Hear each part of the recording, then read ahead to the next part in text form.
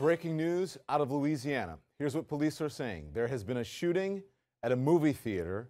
It is in the city of Lafayette, Louisiana. Lafayette, Louisiana is about 45 minutes west of the capital of Louisiana, Baton Rouge. The theater, the Grand Theater on Johnson Street now, is on lockdown.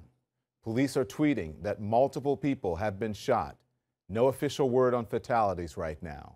But our affiliate KATC is reporting there are at least 2 people who are dead, including the shooter.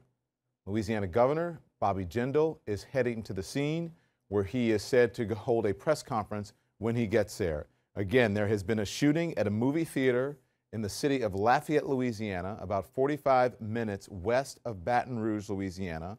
Police are tweeting that there are multiple people who have been shot, but there's no official word on the fatalities right now, and at least 2 people they believe are dead.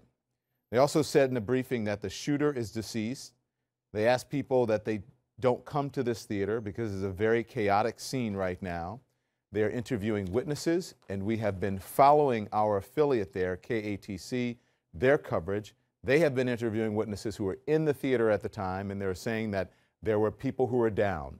Police officers were running inside of the theater, telling everybody to get down or stay safe. But